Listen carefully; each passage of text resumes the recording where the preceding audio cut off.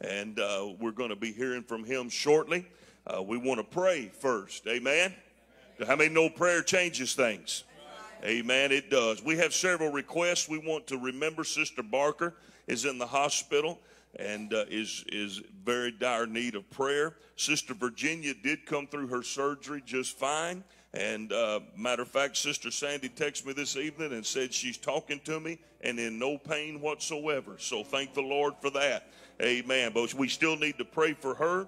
Sister Pam Henry needs prayer. Brother Dole and Sister Norman need prayer. Sister Eloise's family needs prayer. She lost her sister today. And then Brother Bernard McGuire needs prayer. I'm also going to ask you to help us pray for Brother Robertson's wife. They have been apart from one another for quite a while because of a sick granddaughter.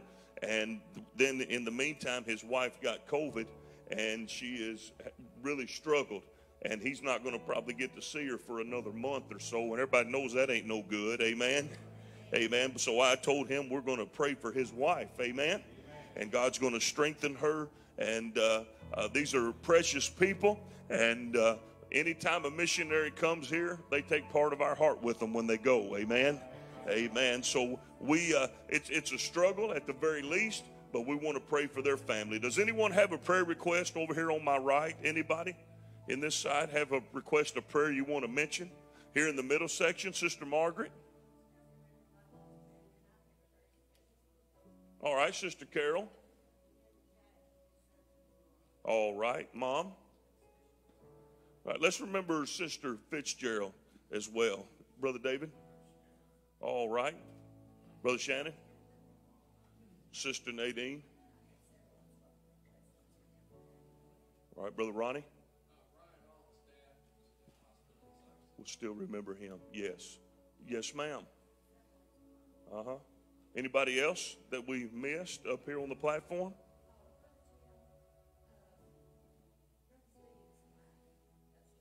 Mm-hmm.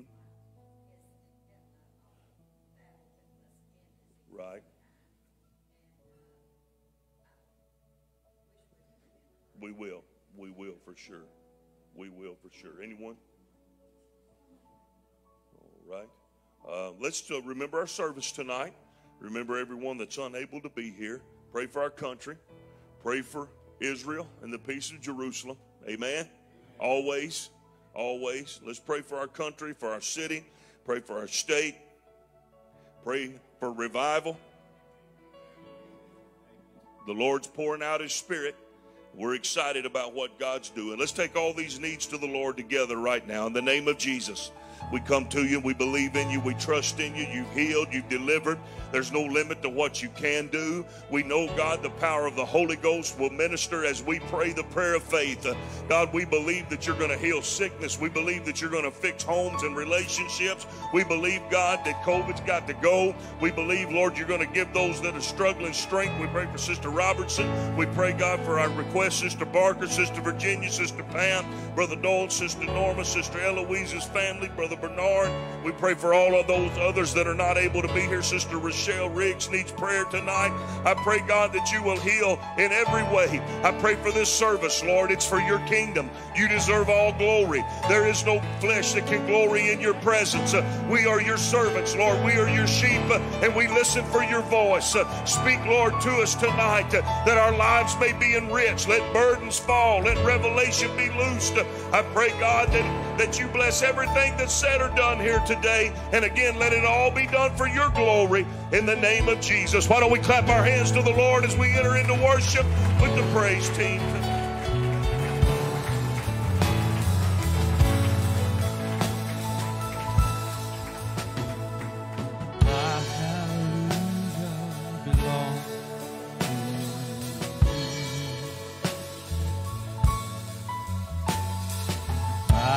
Hallelujah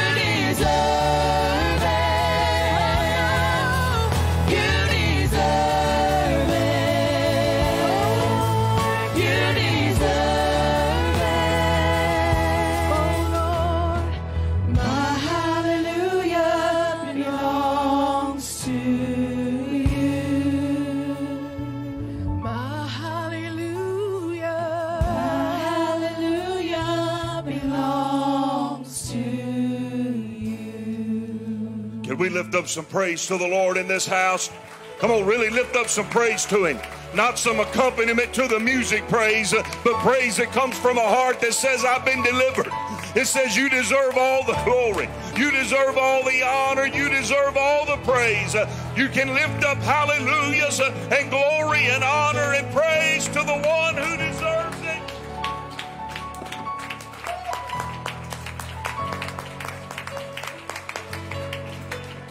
He deserves it. He deserves it. Praise the Lord. Please be seated if you'd like to this evening. We're going to receive our evening offering, and we'll tell you that the only difference is that you bring your regular Wednesday night tithes and offerings and put them in the wood pans, and the special offering for our missionary goes in the gold-plated pans on the outside. So everybody remember, the wood pans are for your regular tithe and offerings. The gold pans are for our missionary tonight. Amen? Amen. If you got it, say amen. Amen. Amen. So good to see everyone here. We have guests that are with us. We will remind you that Riverbend Kids and Riverbend Ignited are going to stay out and enjoy the presentation of the missionary, and they want to get the burden too. Amen? Amen. Brother Robertson, we don't make a secret about it that we're raising up some kids that are going to be missionaries someday. This church is going to launch out some missionaries to other countries. Amen? We're going to do it. Amen? And all the mamas said, not my baby. Not my baby. Be careful, Sister Callie. The Lord might send them both to East Outer Mongolia. Amen. Praise the Lord. I heard you. Amen. Don't we love our missionaries? We do. We love them. We love them. We long and look forward to when we're able to have a missionary with us. We're going to remind you that if you're watching online with us and you'd like to give to the missionary, just use Givelify and put missionary in the memo, and we will see that it goes to him. If you want to mail your offering in to Post Office Box 477, New Madrid, Missouri, 63869, or you can use PayPal from our website, riverbendpentecostals.com. And like Sister Heidi to put the prayer up for us, if she would. Amen. Pray this prayer with us. It works. Amen. Builds our faith. Builds our faith. I've testified to you all before. There are people that never darken a church door that support the kingdom of God, support the work of the Lord, and He blesses them for it. Amen. Amen. He promised He would. Let's pray together. Upon the authority of your word I have given, and it shall be given unto me, pressed down, shaken together, and running over. I am a tither, and I give my offerings. I bring them today into your storehouse. Therefore the enemy is rebuked, the curse is broken. I live under an open heaven. You pour out upon me such a blessing that there's not enough room to receive it. We receive jobs and better jobs, raises and bonuses, sales and commissions, benefits and settlements, estates and inheritances, interest and income, rebates and returns, checks in the mail, gifts and surprises, bills paid off, debts demolished, and royalties received. My whole family saved and serving God in perfect health and abundance, walking in divine favor and blessing. I'm blessed going in, and I'm blessed going out, and all that I do will prosper in Jesus' name. Amen. Won't you bring your offerings forward, and as you do, come worshiping with the praise team once more.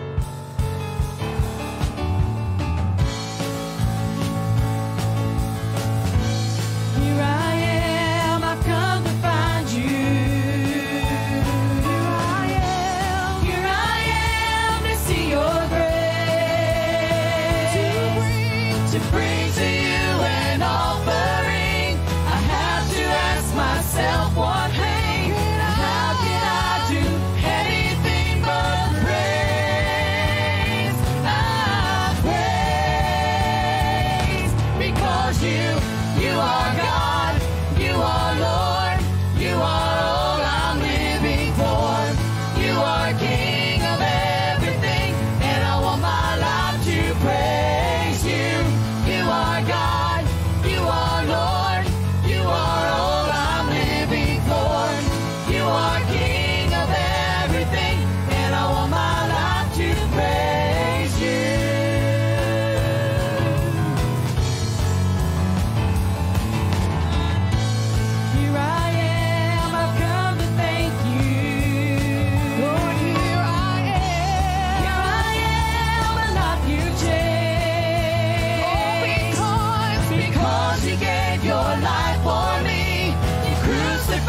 your son for me. How can I do anything but praise?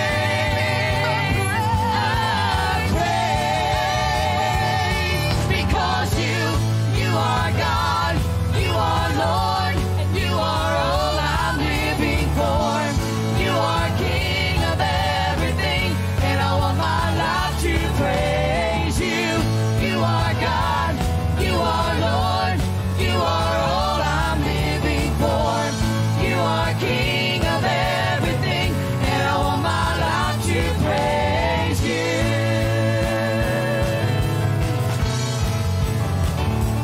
Here I am, I've come to thank you.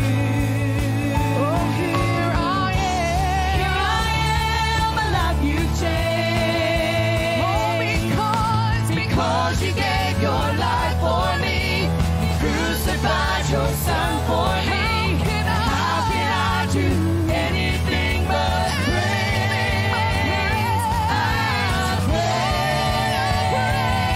Because you are God, you are Lord, you are all I'm living for.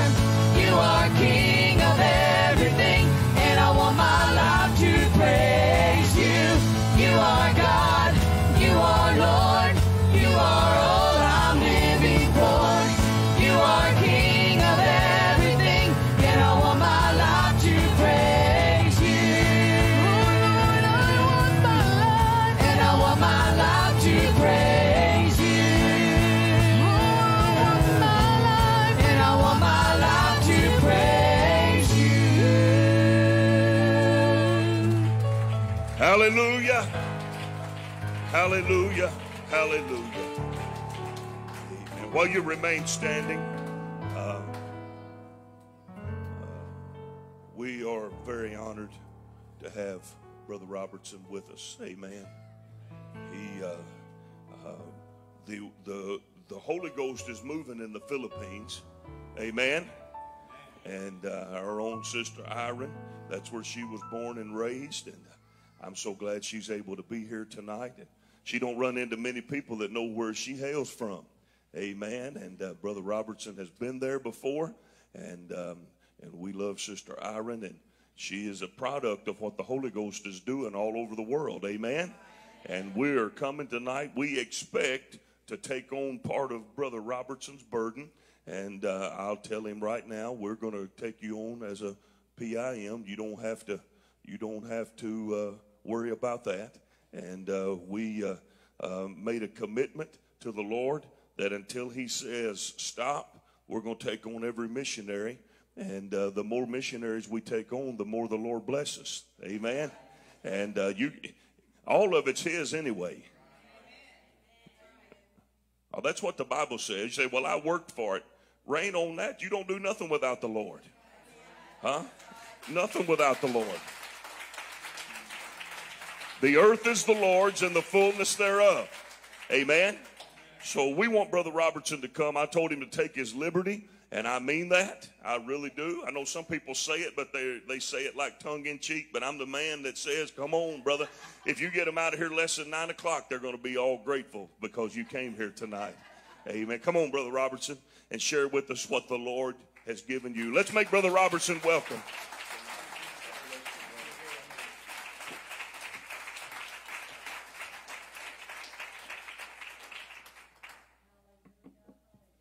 Well, praise the Lord, everyone.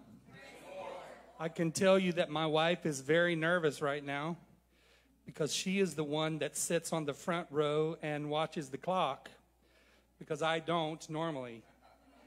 And it can be really bad. So I'm going to hit start right there, and I think you'll be safe. But if the Lord moves, that's on him, not me. Praise the Lord. I'm happy to be in the house of the Lord today. I have come to the house of the Lord expecting to meet with God. I have come to be in his presence. And I have found that if I can be in the presence of the Lord, all of my problems have a way of fading and falling into oblivion. I am thankful that I can trust in the Lord. Amen. I am thankful that I can trust in the Lord. God bless you. You may be seated. I am so thankful for the privilege of being here today, and I so deeply appreciate your vision and your passion for the work of the Lord around the globe. I am so happy to hear about the desire of your young people and your children for the work of the Lord. This year, I turned 60. And I began my preaching ministry 42 years ago. I received the baptism of the Holy Ghost this next July 53 years ago. The first time that I can ever remember repenting of my sins was in an old theater building. And that was back in the days where they were really theaters, not this digital stuff. It was back near the Ark. Some of you will know about that. I don't know how old I was. I might have been maybe 3.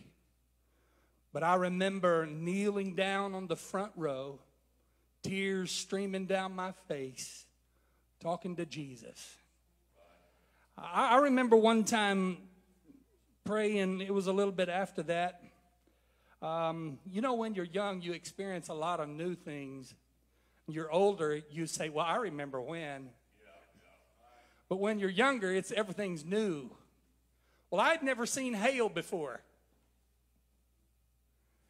And we had some in West Texas. And I told my mama, I said, wow, next time it rains, I hope it does that again. Bad news. Because this time around, they were about that big around. And I think it was my cousin that said, Lord, if you don't make that stop, I'm going to come up there and whoop you. Bad news number 2. But everything's new when you're young. What better time than to introduce your children to the power and the demonstration of the Spirit of the Lord when they are a very early age?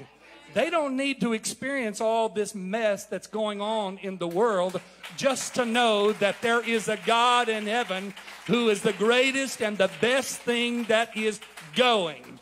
Praise the Lord. I don't remember exactly when it was that I began to feel the call of God to missions. It was at an early age, 9 or 10 years old. I began to just know down inside that maybe I'm going to go somewhere else. And my mom and dad were like, maybe some of you, no, I don't know about that. I don't know. Are you sure? No, probably not. No, you'll get over it. Well, they're still saying that. My mom's passed, but my dad, it becomes more difficult the older that they get, and you're in the Philippines and they're in West Texas.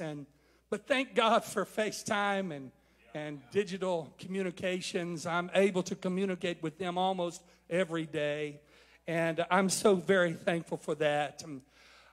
When the Lord began to talk to me about missions, I really had no desire. I had no idea where I was going to go. All I knew is that I had a conversation with the Lord one time, and I said, Lord, I don't know where I'm going, but I'm just telling you that I've got a strong back and a weak mind, and I'll just do whatever you want me to do. I'll go wherever you want me to go, and I'll do my best to be whatever you will help me to be. But whatever it is, I want to live every day in your presence. And I have found that that has been my key to success. If you ever try to do anything for God by yourself, you're going to fall every time. It doesn't matter if you're cutting the grass or washing the neighbor's car or going to school or even just trying to have church. Have you ever done that one? We're trying to have us some church here. And that's the night when the pastor's the first one out the door.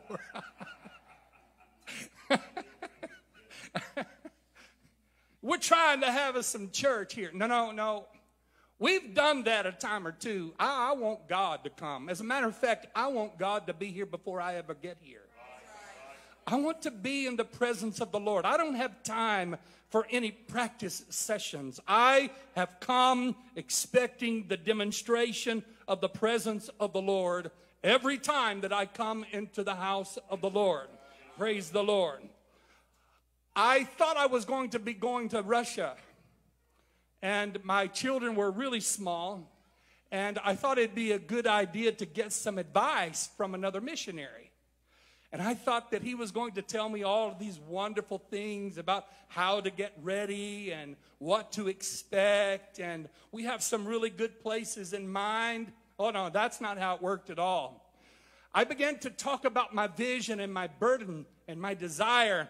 And the first thing he said was, well, you already know you're in trouble when you get that well word. Well, you know, with your children as old as they are, and the fact that you only have girls, but not that, you got yourself 4 girls. Global Missions is not even going to consider you. Oh. They're not going to look at my application. No, you're really not what they're looking for as far as a global missions candidate. So I went with a mind just open before the Lord, and I said, okay, God, if that's the direction you're giving me, then I'll be happy and content just serving you. You just open the door, and whatever door you open, I'll do my best to check it out. And so I began to just work in our home church. And in the beginning, we were averaging about 85, 95. And within a 2-year period, 3-year period, our church grew from that number up over to 320. God began to move. People began to be filled with the baptism of the Holy Ghost. We had 3 daughter works going at the same time, plus prison ministry in different locations throughout the penal complex. So God was beginning to move, and things were going great, and I thought I had found a home. I'm one of those crazy guys. I went into my pastor's office one day, and I said, Pastor, I need to talk to you. And it's a kind of a unique deal. He was my father-in-law. And when we were going to talk about the kids and talking about fun things and just having a great time, we would talk at his house. But if it was ever serious and it was ministerial stuff or I was looking for advice, I made an appointment and I went to his office because I wasn't speaking to him on the terms of a son-in-law. I was talking to him in terms of my pastor. So I made the appointment, and I went into his office, and it was odd. Praise the Lord, Brother Robertson, come in, have a seat. So I said, Pastor, this is going to sound strange, but I want to pastor your church.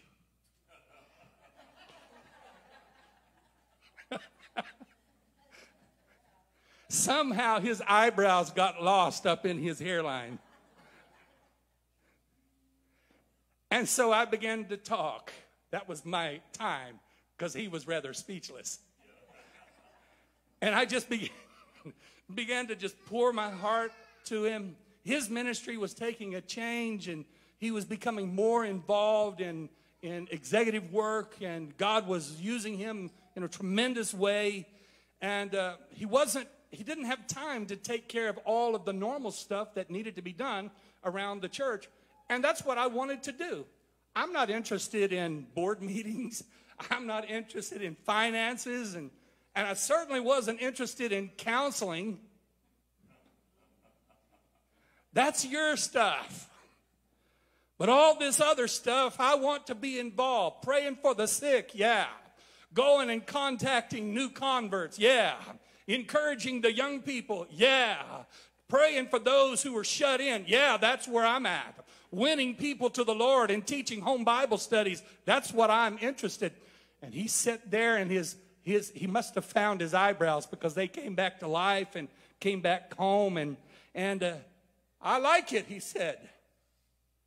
And so within a short period of time, we entered into a relationship where it was a pastor, senior pastor kind of thing. And all of a sudden, the Lord pulled the pin out from that. And we left there and we became pastor in a church about 700 miles north of the U.S. border. And had a great move of God. I wish that we could say that we had a huge influx of new people, but we didn't. But God used a very interesting situation to prepare my wife and my family for working abroad. I didn't go to the Philippines immediately. I served in Tanzania, East Africa, and I served in Warsaw, Poland. I have seen just about every type of culture and cross-culture that you can imagine, and all of it has been in preparation for what the Lord was going to do with me when he took me to a place that I really didn't want to go. I had no plan of going to the Philippines. My vision, my passion, and my desire was to see a great harvest of souls in the country of Poland. Poland is a very difficult place. The spiritual climate is very dark and very cold. There is incredibly strong demonic activity. I could tell you stories that would keep you awake at night, but God has delivered us from all of those. One day, my wife and I were doing a prayer walk around the neighborhood of our city, and a man came out of the building and began to attack her, dragging her into the bushes. Lord only knows what he had in mind. But she began to call on the name of the Lord, and the guy just kept dragging her. And she finally got angry, and she said, I bind you in the name of Jesus, and I command you to let me go. The power of God came down and knocked that man to the ground. He got up off of the ground, and he began to run away. I asked her later, I said, what did you do when he started running away? She said, I started running the other way. She was very frightened. Can you imagine how you would feel? Thank God we have a God who knows exactly where we are every moment of every day. Praise the Lord. I remember another occasion when I was driving down the road in central Tanzania. And my youngest daughter, Kendra, was about to come home to continue her education. And she said, Dad, I want to go on a missions trip. And I thought we were doing that. Kind of like long term, you know, like we're living this. It's not a journey. It's a life thing. She said, no. I want just me and you to go do the thing, you know. And I said, okay, let's go. And the Lord opened the door, and we were going to teach a seminar down in the southern part of the country. And we had to go through several wilderness areas, a national park, and it was going to be a great thing. We'd been traveling about 3 hours, and we were out in the middle of nowhere, and I am approaching a blind curve toward the left. And I am about as far as from here to the other side of the street, and this car is coming my direction out of that curve on my side of the road, and we're doing about 60 miles an hour each. Friend, there is no time to scream, Jesus. Have you ever tried that one out? You were afraid or something, and you didn't even think about it. You just screamed that. Jesus. My wife did that one time, and I asked her, I said, were you praying?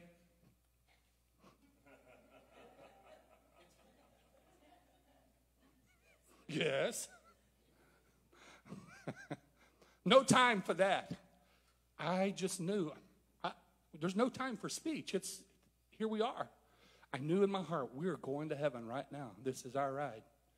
There's no time to pray. And all of a sudden, I felt the car shake, and I heard a wind. And I was so astonished that the mirrors on the vehicles didn't even touch. And more so when I realized that the car is back there. And I continued on. I went and made the curve and came to a place where I could stop and gather myself. And I looked over at my daughter. I said, Ken, what do you think happened? She's crying and she says, Daddy, I don't know, but I'm pretty sure the Lord just sent an angel and pushed that car back over on its side of the road. There's no question that is exactly what happened. I believe that God was using somebody somewhere to pray for us, because the angels of the Lord stepped in and intervened and kept us from a very dangerous, life-threatening situation. You know, I don't go looking for trouble spiritually, but I am smart enough and I have enough experience to know that every time that I get involved in doing the work of the Lord, the enemy will do whatever he can to try to stop me from accomplishing the desire of my heart when it comes to the work of the Lord. And I have learned that there is power in the name of Jesus, and that I have authority over all of the power of the enemy. The enemy cannot stop you from doing what God has ordained you to do if you will not allow yourself to be distracted by the noise. There will be noise and there will be distraction, but you have authority over him through the power of the name of Jesus. You do not have to be 91 years old, and neither do you have to be 75 or even 21. You can be 7 years old and you can call on the name of the Lord, and God will hear you every time you speak his name. Praise the Lord. It doesn't matter what language that you speak, whether that is Tagalog or Cebuano or any of the other tribal languages of the Philippines, or Swahili or the other African languages, or if it's just English that I cannot understand. God will always respond when you demonstrate faith. And so I have found that it is great comfort to be able to call on the Lord. We were preparing our hearts to return back to Poland. We had spent 4 difficult years having one struggle after another, believing that God was going to give us victory. And when I say struggle, I'm talking about cancer. I'm talking about physical problems. I'm talking about endometriosis in all of my children. I'm talking about very serious medical problems, lost my mom, and then to have all kinds of satanic activity and attack every time we try to do the work of God. But we believe that God is still on the throne, and that greater is he that is in us than he that is in the world. We didn't understand what God was doing in our life, but we were determined that regardless of what the circumstances were, we were still going to serve God, and we were going to do the very best of our ability to do what God had called us to do. On a Friday afternoon, Brother Howell spoke to us and told us that somebody is going to approach us about an opportunity. We had felt that we had heard the voice of the Lord, and so we were not really surprised. A few minutes later, Brother Roger Buckland came to us and began to talk to us about the Philippines. And to be very honest with you, I really had no desire prior to go to the Philippines. But through the course of life and circumstantial changes, I was willing to do whatever God wanted me to do. You need to be careful when you begin to state your claims and state your vision. You need to preface your claim and your passion according to the will of God. You can have a desire to do something, but there is something about the timing of the Lord. You may have a clear understanding of what God wants you to do, but it might not be the right time, because God knows all things about everything in every situation. But when the opportunity came we were positioned exactly where God wanted us to be, and when the door opened, we were willing to walk through the door. I can truthfully say that there is a great revival that is ongoing in the Philippine Islands. The United Pentecostal Church will celebrate its, I believe, 65th church anniversary in the islands of the Philippines. God is beginning to do and continuing to do an incredible thing. It started in a very unusual way. There was a family in the Western Visayas area who had been looking for more of God than what their denominational church was providing for them. And a family member had been traveling abroad. And somebody gave them a tract that was written by a man called G.T. Haywood. Ever heard of him?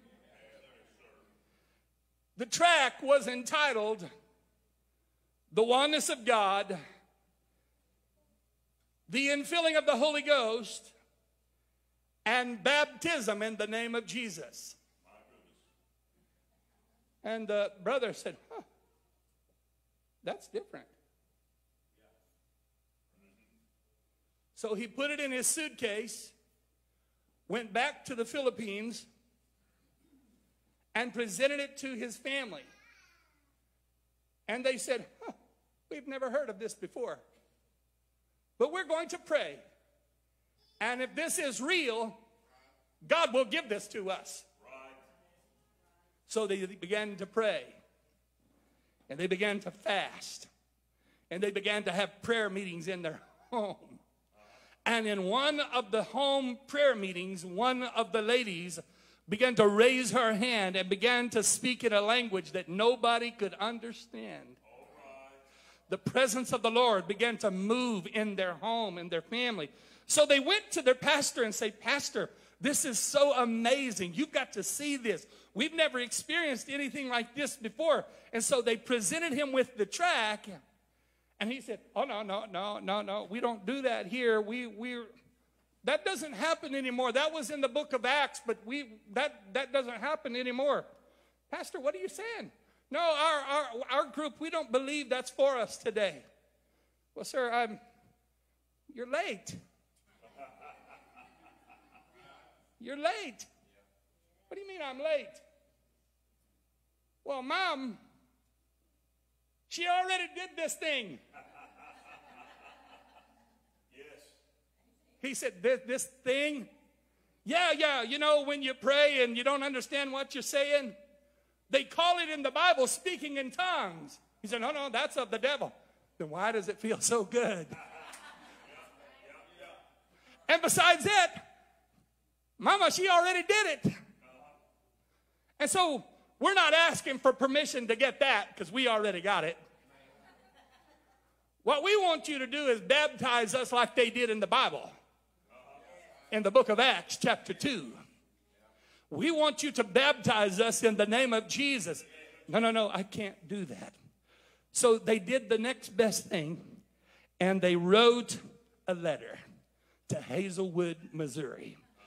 "Dear sirs, we have received information concerning this apostolic message, baptism in the name of Jesus and the infilling of the Holy Ghost. This is a new message here in the Philippines, and we wish that you would send someone to us because we want to know more about this, and we want to share this with our friends and our family." To make a long story short, their pastor, he turned them out. "You can't come here anymore." And in about 9 months to a year later, Brother Carlos Grant moved his entire family to Western Visayas and began to start a United Pentecostal Church. That was the beginning of the United Pentecostal Church in the Philippines. I think it was the first week, over 30 people received the baptism of the Holy Ghost. In the first month, they baptized over 60 in the name of the Lord Jesus Christ. And I can tell you today that the apostolic movement is continuing to grow within the Philippine Islands, and revival is continuing to burn throughout the land. Today, we have 1.35 million constituents who call the United Pentecostal Church their church home. And sister, I want to tell you that on the island of Mindanao, we have 936 UPC churches on Mindanao alone. And in the city of Davao, we have 86 churches, and God is continuing to move and to bless. Praise the Lord. I live in Davao City. It's the third largest city in the nation.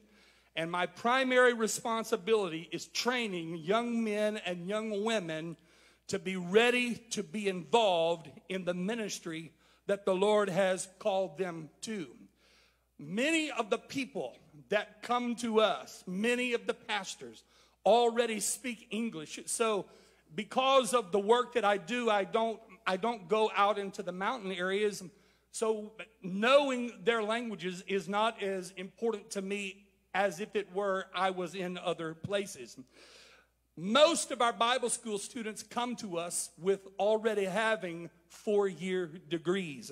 These are very highly qualified young men and young women who are passionate about serving the Lord and being involved in the work of God. I would like to speak to you for just a moment about Pastor Gede. Pastor Gede was one of our last graduating class graduates. Pastor Gede, he was kind of a joker. He sat on the back row, and half the time you didn't know if he was paying attention. You didn't know what he was going to do. You just had no idea. But he was always there. He never missed. He might have been late a few times, but he was faithful to his class. He worked hard. He studied.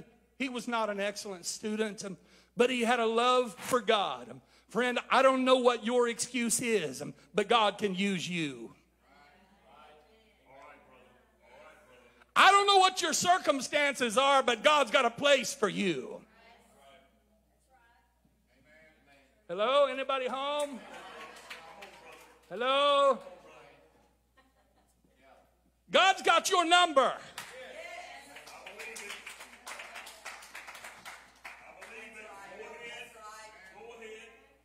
And he's waiting for you to wake up and answer the phone. I'm calling you. I've got something in mind for you. You know, we go to the scripture and say, well, praise the Lord. We're going to shout and dance and hallelujah because we ain't no rock going to take my place. But when God wants us to get out of our pew and go do something for him, I'm tired. You go on and talk to brother so-and-so. He's already listening. If my wife was here, I'd tell her, go out and get that car started because we're going to have to leave here quick. No. There's going to be a time when there's not going to be room for excuses. There are people that we call in false doctrine who are passionately hungry for God. Yes. Are you? Are you?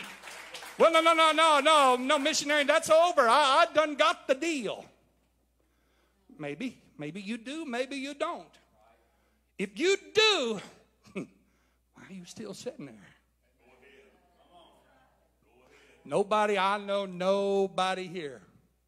Me and the pastor, we didn't have a little talk. No, I never saw this brother ever before. So I don't know you. All I know is I'm just saying what I feel led to say. You may have every reason why you're not qualified.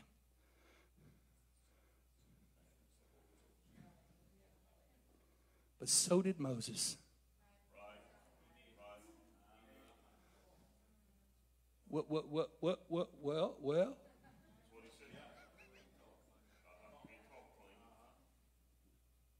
I ain't got good English. Somebody asked a missionary one time where he was going. He said, oh, I'm going to this country. He said, I speak English? No. Huh. Ignorant, ain't they? They only speak 6 or 7 other African languages, you know. Ignorant, ain't they?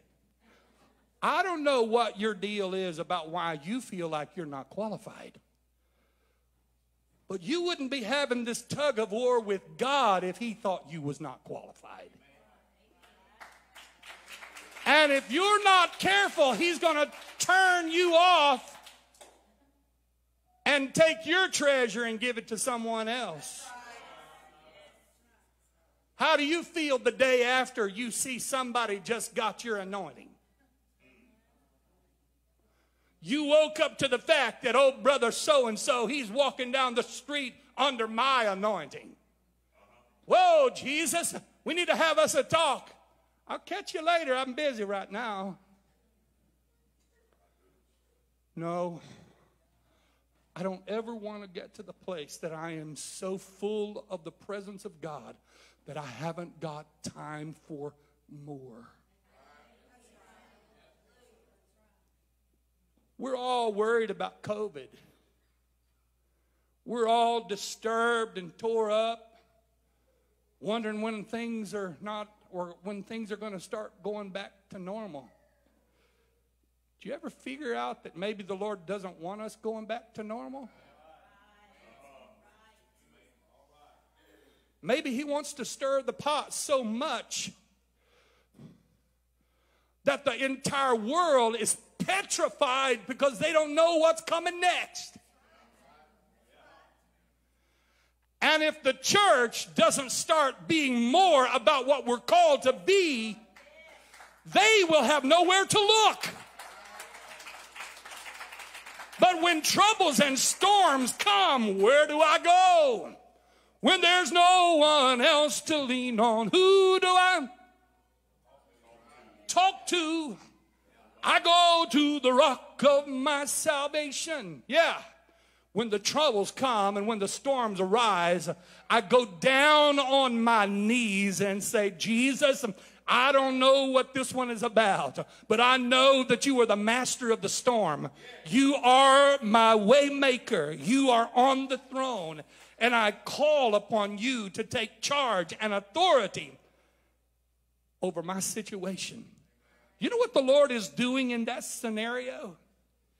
He is beautifying the church. And he is making us attractive to those who are on the troubled seas. How come you're not having a problem over there? Oh, there's plenty of problems, but I've got my Lord who's piloting the ship. I'm not worried because I know who is in control. I'm serving my almighty God. And friend, we need to understand that this is our time. We have got to understand that this may never happen again. And if we don't seize the day and take advantage of the opportunities that come by, God just might choose someone else.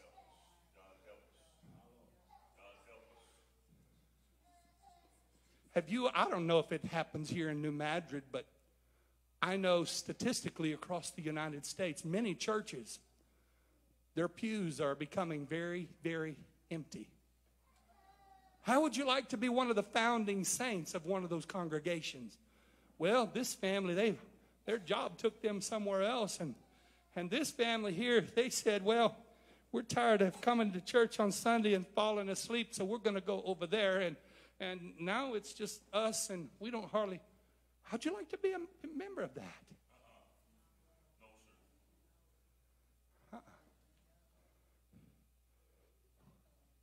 No. Well, I guess it's time to go home. No.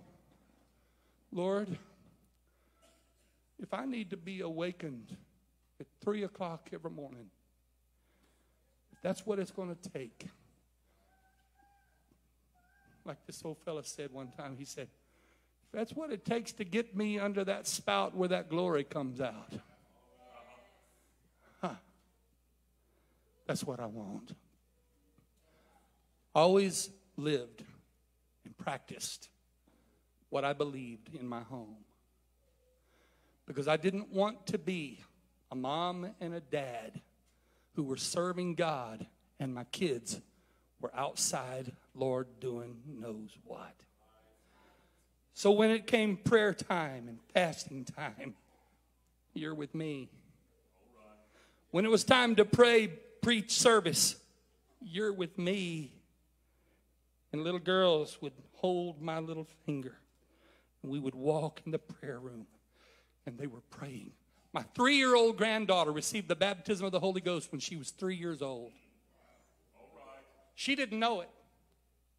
She didn't know it. But I have a video where my daughter is kneeling down at the front of the church. And my little Millie goes over and lays hands upon her and crying, puts her hand on her mama and begins to say, Jesus, my mama, and then takes off. And she's speaking in a heavenly language. She's a little embarrassed. She doesn't want me seeing her doing it, but I got it on video. I want to tell you, don't ever push them away. Bring them in. It got to the place that when I needed people who I knew were prayer warriors, I went to my children. I got a problem. No, I couldn't tell them all of the details. I didn't tell them all of the circumstances. They knew more about what was going on in the church than I did sometimes. But we got a problem. We need God to intercede. So when Milton came to the office and said, Pastor, I've got cancer. I don't know what I'm going to do. I said, well, I don't know too much about cancer, but I know how to pray. And we would go to the Lord and we prayed. And the next week, Milton came back. He said, Pastor, maybe the doctor says he made a mistake, but they can't find cancer anywhere. I want to tell you what happened. The Lord reached down and God took away the cancer. He came back a few months later and said, oh, Pastor, I don't know what I'm going to do. They said the cancer's come back. Well, we'll try again. And we knelt down and we began to pray. And he's coming back dancing. Pastor, they're going crazy down there at the hospital because they can't find the cancer anywhere. I want to tell you that when you call on the name of the Lord, something is about to happen. Don't you think it's time that we began as apostolics to give this devil a good old nightmare? When we begin to call on the name of the Lord Jesus. For the name of the Lord is a strong and mighty tower that the righteous run into and are safe. I want to tell you that there is a name above every name, where at the name of Jesus every knee shall bow and every tongue shall confess. Hallelujah, hallelujah. This is our day and this is our time. If anybody is going to have apostolic revival and an apostolic move of the Holy Ghost in New Madrid, it might as well be you. It might as well fall at your house. If there's a demonstration of the Spirit of God, it might as well happen at your workplace, at your schoolhouse, in your home, in your neighborhood, in your family. It might as well be you. Hallelujah. Hallelujah. Everywhere I've been, I have passed church after church after church. And you see them coming at their appointed times.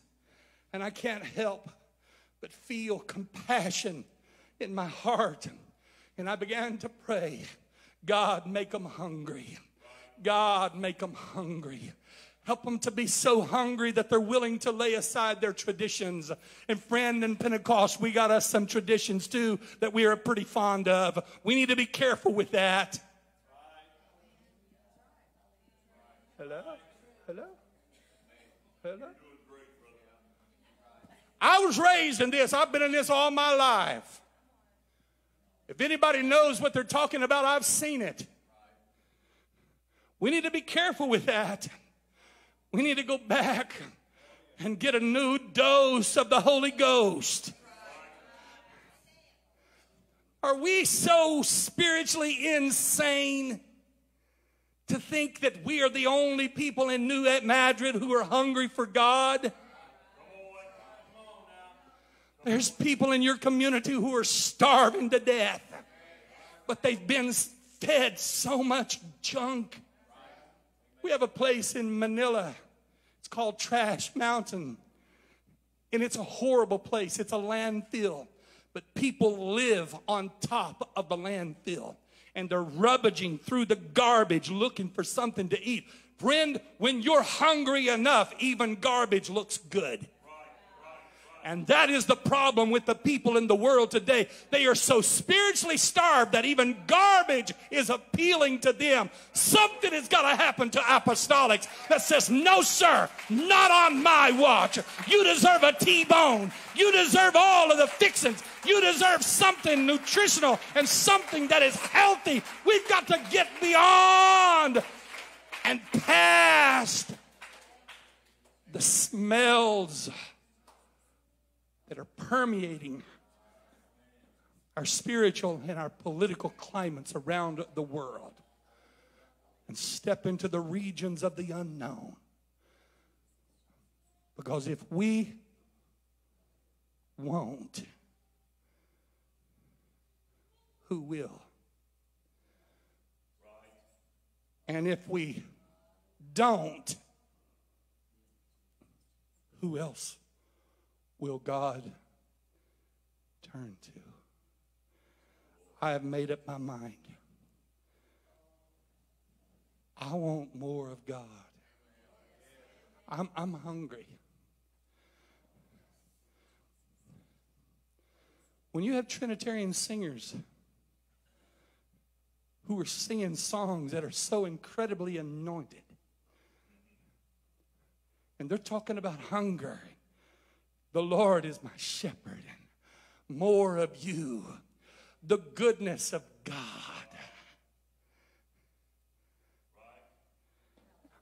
Can I be plain, Pastor? I'm struggling with this because we got a bunch of apostolics that they want to talk about breaking chains and break. This is how I'm fighting my battles. Well, the last I heard, I read the book, and the battle belongs to the Lord. I'm just kind of simple in that way, but the battle's not mine. It's not mine. So does Satan really care how I fight my battles? No, he doesn't care. But he's going to do whatever he can to stop you from exalting. I need the glory of the Lord. Send your glory down. I want to be with you. That's where I'm at right now. I want to be in the presence of the Lord. When I'm driving down the road, I want to be in the presence of the Lord. I don't care if the popo calls me over and says, buddy, are you under the influence? And I'm going to say, oh, don't you want to know? Don't you want to know? Oh, my. I'm in love with Jesus. I am so in love with Jesus. I want you to love Jesus like he deserves to be loved. I want to tell you what I really believe. I believe that God has positioned people in strategic places and is providing them with unprecedented moves of his Spirit so that they would become an attraction to those who are truly hungry. And they will have an example to follow. I was in a church recently in Florida, and I shared this with the pastor. And he said, what? I said, yeah. I believe that God is going to select even churches, that their influence is not going to be neighborhood and citywide, but they're going to become regional. Not because they've got a good program, not because of their facilities and the lights and the sound and the music. No, it's going to be because that God is moving in an unprecedented way. And people are going to become attracted to the move of the Holy Ghost, and they're going to come and they're going to investigate what is going on there. and they're going to try to find out how we can get this at home. He started laughing. And I thought, Bo, I'm serious. He said,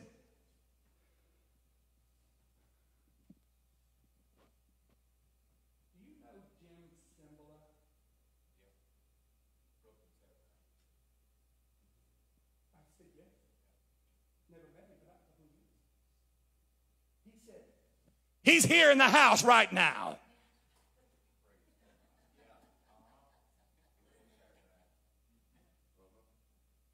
Do you feel what I feel? He's come because he's heard. And he's come to investigate. Later, this pastor said, I've been to every major church in your area, and none of them have what you have. None of them are having a move of the Holy Ghost. Friend, I want to tell you, it's our time. It's our time. It's our time. It's our time. You're the people of God. It might as well happen here. It won't happen by accident. It won't happen because of just run of the mill, normal, happy-go-lucky, well, if I do and well, if I don't. No. They that do know their God shall be strong and shall do exploits. God, if you're going to use anybody, I want you to know I'm in line. I'm in line. I'm in line.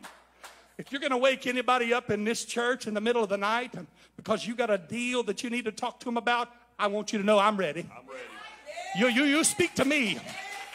I've got all of my other calls on hold. I'm listening for a certain sound.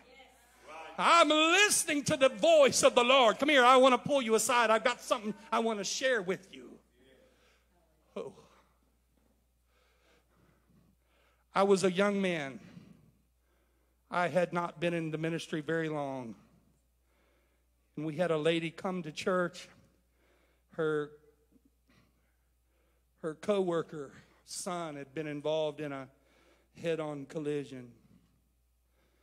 And they didn't expect him to live, and he was comatose in a vegetative state in the Royal Canadian Hospital in Vancouver, British Columbia. Pastor, can we pray for this young man? His name is Matt, and it's really bad. And the Lord spoke to me and said, go pray for him. What? Do you have the wrong number? The pastor, he's over there.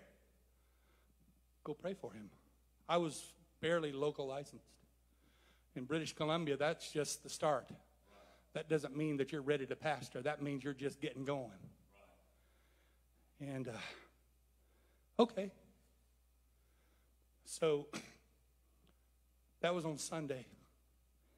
Monday, I fasted. Tuesday, I fasted. Wednesday, I fasted. I wasn't fasting because I was expecting God to pull the proverbial rabbit out of the hat. That wasn't the reason why I was fasting.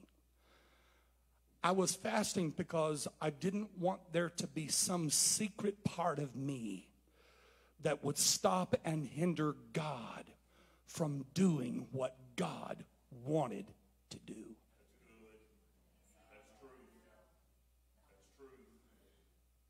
So about 10 o'clock in the morning, I put my best suit on. I drove into that hospital, found the waiting room of the intensive care ward, found the family, introduced myself. Ma'am, I'm here to pray for Matt. Dorothy told us about the tragedy, and I'm here to pray. Is it okay? Tears began to flow down her face. Please come. We walked into the intensive care ward, and I'm pretty sure I met the devil's sister.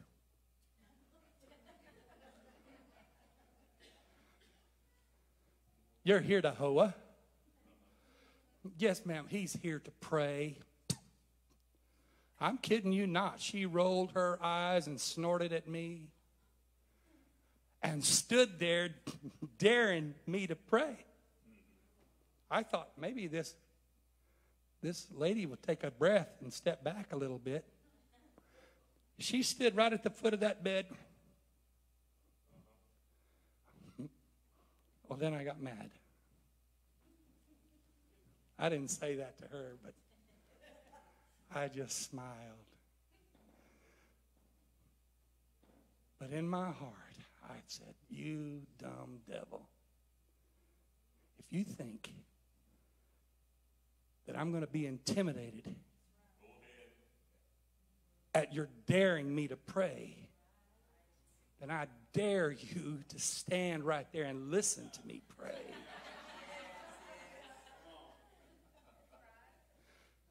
Brother, I'm telling you, they had tubes and wires and mess everywhere. I'm very serious. His head was as big as a basketball. Huge. I was traumatized by what I saw. I was not expecting that. So I found a spot and, Lord, this is bad, but you're good. And you've sent me here to pray for Matt. And I don't know everything that's wrong with him, but I know you're bigger than all of his problems. And I just want you to heal his body. Whatever's wrong, you fix it in the name of the Lord. And I praise you right now, for your promises are yea and amen. And I trust in you. In Jesus' name, I left. I washed my hands, walked out. The lady went about her business. They said Matt would never wake up. But he did. Oh, I need to back up. I walked out of the hospital, got into my car. It was an old beat-up Mercury Marquis. I thought it was a Cadillac. Praise God. And then the devil started laughing at me. I could hear it. Did you really think that something was going to happen? Were you expecting? Were you expecting him to get up out of bed? That's what I heard. Oh, that made me so mad. If there would have been people around my car, heard what was going on, they would have said, we need to admit this guy. He's having some kind of a deal going on. We got rooms upstairs for him. Yeah, there's obviously some trauma going on. I said, shut up, devil. I've listened to you long enough. You've got your story messed up because you apparently think that I'm some kind of a miracle worker. Well, I have come to let you know I'm not. I've never healed a person a day in my life. I wouldn't even know where to start. I don't know hardly anything about anatomy or any of his brothers. But there's one thing for sure that I know quite a bit about, and that's how to talk to my Jesus. And we had us a little talk the other day. And he suggested that I come on down here and have a little talk with Matt. So you need to pack up your mess and get on out of here, because me and Jesus done had our little talk, and now he's about to go to work.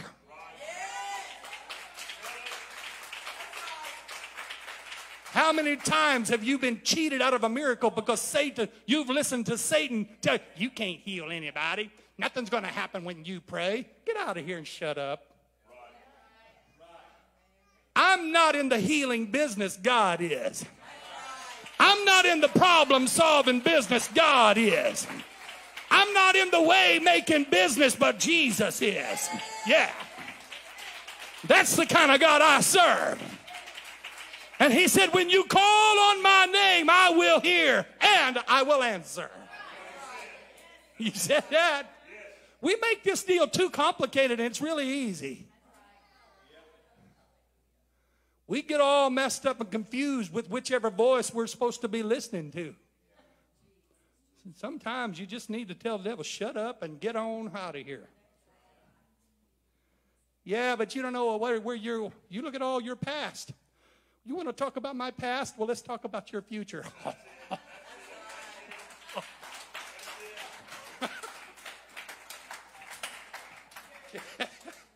Yeah.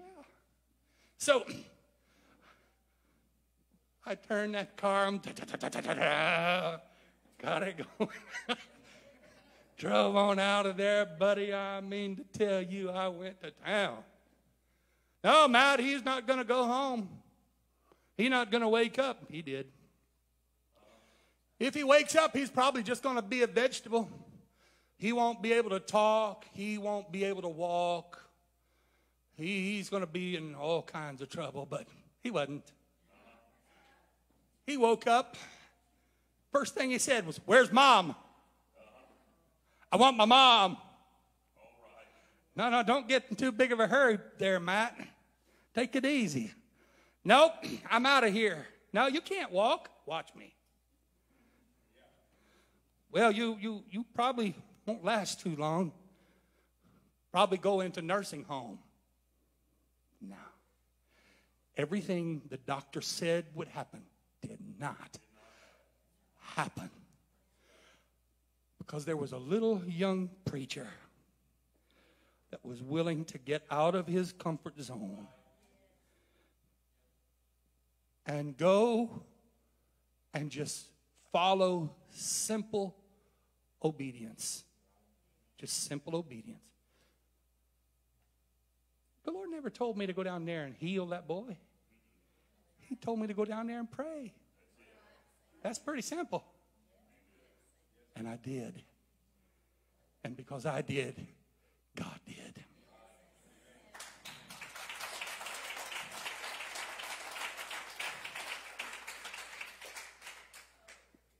When I think of the goodness of Jesus, my soul cries out, hallelujah. The Philippine Islands is going to have the greatest revival that the world has ever seen. Their vision is 1 million souls every 5 years. And we're already pushing 1.5 million. I want you to be in prayer for us with our Bible school in Davao. We have a 2-year program, but there are some changes that are coming in our curriculum that will make it possible for us to transition from a 2-year program up to a 3 and possibly a 4-year program.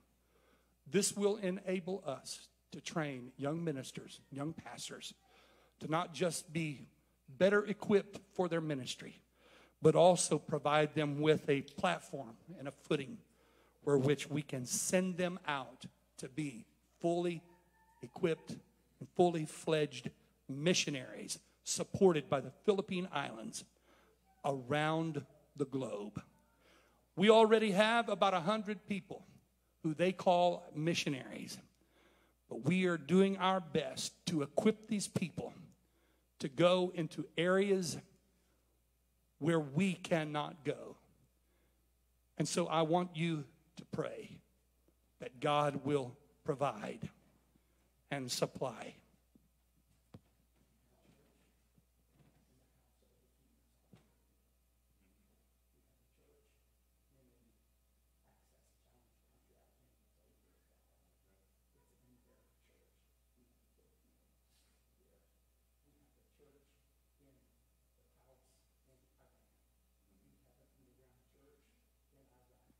And there are over 30 million Jesus' name apostolics underground in China. Don't think for a moment that we are small and we are isolated, but we're not as big as what it's going to be. The scripture says that there is going to be a crowd in front of the throne that no man can count. I'm going. I'm going to be there. And when you want to find me, go look for the Filipinos, because that's where I'm going to be. Amen. Don't you want to be used by God? Don't you want God to use you and anoint you? Then start now. Just start now. You say, well, it's not very big. It doesn't matter. Big is relative. It's relative. Just be used by God right now.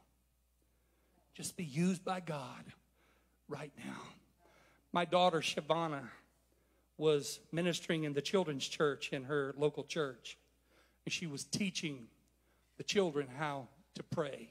I'm talking 4, 5, 6, 7-year-old children. And there was a little boy who had a problem and had to have surgery. And he came back to church with a cast. And the little guys, they said, we want to pray for our friend. So they laid hands upon him and anointed him with oil. And those children, 4, 5, 6, and 7 years of age, prayed for the little boy. The power of the Lord came down in children's church. After service, the little guy said, Mom, I'm taking this cast off. Jesus touched me. I'm healed. I want to take it off. She said, well, wait just a minute. Hold on. Hold on. Don't you think that if Jesus healed you today, that you will still be healed tomorrow? Yeah, he's that kind of God. And if you're healed today, don't you think that you'll still be healed on Thursday? Yeah. Well, your doctor's appointment is on Thursday. Why don't we just leave the cast on until Thursday and we'll hear the doctor have to say about it? Okay. He marched into that doctor's office. He said, take this thing off. Jesus, heal me. Oh, okay.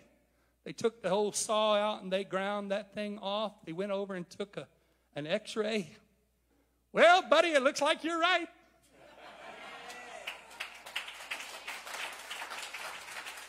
What about your home? What about your children? What about your circumstance? What about your problems? Maybe Jesus has tailor-made you a set of problems to provide you with your own miracle. And you just haven't received the miracle yet because you have failed to ask.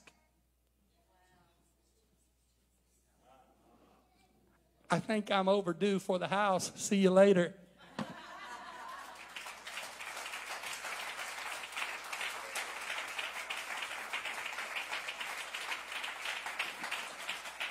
I think we need to thank the Lord for what he said to us tonight. Come on, let's stand up on our feet and thank the Lord that he sent Brother Robertson by here to put a bow on a fully wrapped package of a gift that God's given us. Thank you, Jesus. Thank you, Jesus. Thank you, Jesus.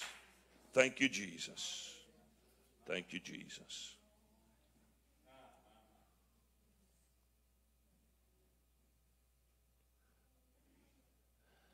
I cross my heart and hope to die with 1,000 needles in my eyes. Have you watched any of our services on the internet? I have never knew this place.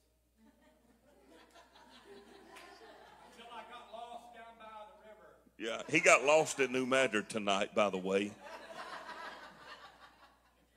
But he wasn't lost in the Word. My goodness gracious. I hope those of you that was just sitting there was sitting there because you was speechless at how powerful that the word went forth. Because we've taught about being hungry. We've taught about being too full. He said that. Did y'all hear that? We've talked about being hungry. We've talked about a regional church. I just told Brother Ronnie that yesterday morning. I said, my vision is for a church that affects this whole region. And then you get up and say that right there. Brother, I didn't tell you that. Matter of fact, we talked 6 minutes. I looked it up. Our conversation was 6 minutes long. And the rest of it was a text message about where his hotel was. And God sent Brother Robertson by here by way of Tanzania, and I've been there, by the way, by Warsaw, West Texas, Florida, Canada, and the Philippines to validate his word. The Bible says, out of the mouth of 2 or 3 witnesses, let every word be established. I'm just going to challenge you. I have the only thing you said tonight, brother, that I haven't preached. And God sent him to say it. Don't you dilly-dally around too long, or he'll take it and give it to somebody who will do it. The reason is the Lord don't have time to keep playing games. Now, last night, the last 2 days, Sister Virginia has talked in tongues for 2.5 hours solid in her hospital room. And she called them around her bed last night and said, God gave me a word to give you. And she said, the word is you better start spreading the gospel to your family because the trumpet's fixing to sound and we're fixing to go home. And she got into arguments with some of them because she said, I got a word from the Lord. And brother, the Lord is positioning us. I'm going to go back and watch some of what you said because I just almost can't believe it. I'm telling you the truth. The things that God's been saying to this church, you just wrapped it all up in one word.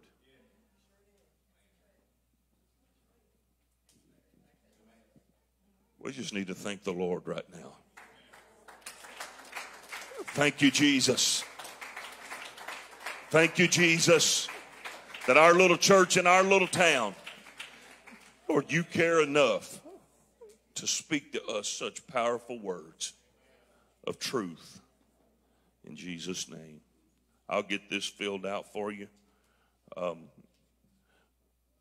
Robertson have some projects. Now, let me tell you, here's how I look at this. First off, you said y'all going to have the greatest revival in the world. Well, I'm hoping it's the second greatest. I'm believing it's the second greatest because I think we want to have the greatest. And we do have every intention of every revival in the world having the Riverbend Pentecost fingerprints on it somehow. We want that. We want that. And when 1 million people every 5 years are filled with the baptism of the Holy Ghost in the Philippines, we're going to be part of the reason why. Amen? Amen? I'm going to lay this here on the edge of this piano. It's some projects that they have going. If you want to come by and just take a look at it, and at any time that you want to give, we'll pass it along. We're going to fill out the partners in missions and take on the Robertsons for $50 a month. And that ain't much, folks. That's $600 a year. But we're going to keep on and keep on. We have raised our monthly partners in missions from $200 to over $800 in the last 9 years. Every month. Every month. And God's going to keep blessing. They've done the math in the office, and they have concluded that for every $240 that a church gives to the cause of global missions, somebody receives the baptism of the Holy Ghost somewhere. Well, praise the Lord. 240. We're responsible for 4 people being filled with the baptism of the Holy Ghost in the world every month. Yes. times 12. Now we can brag on ourselves, or we can say, let's get big. Let's get bigger. We got something we can reach for now. Amen. Brother, throughout the pandemic, our church's treasury has more in it today than it's ever had in the history of this church, which was founded in 1931. It's a 90-year-old assembly, and today we have more money in our treasury than we have ever had in the history of this church, and it's all happened during the pandemic. Amen. Every bit of it's happened.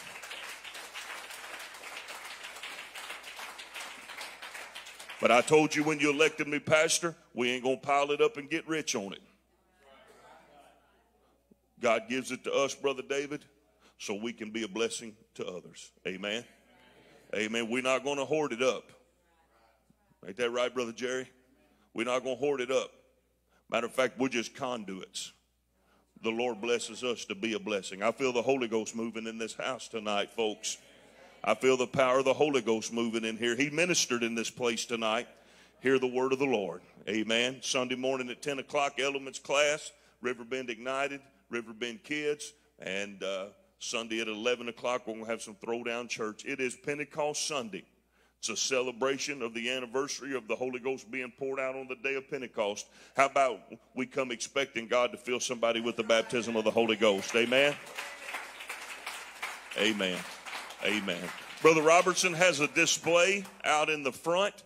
I encourage you to take a look at that. Make sure you shake his hand. Tell him how much you appreciate it. But don't fail to thank the Lord for sending Brother Robertson by here. Amen. You were in the Holy Ghost. God sent you here. Let me tell you this real quickly. I tried to get out of having Brother Robertson. Brother Mangus called and said, can you have him May the 16th on Sunday? I said, nope, can't do it. I already got stuff done. Already can't do it on Sunday. Then he texted me back, well, can you have him on the 19th?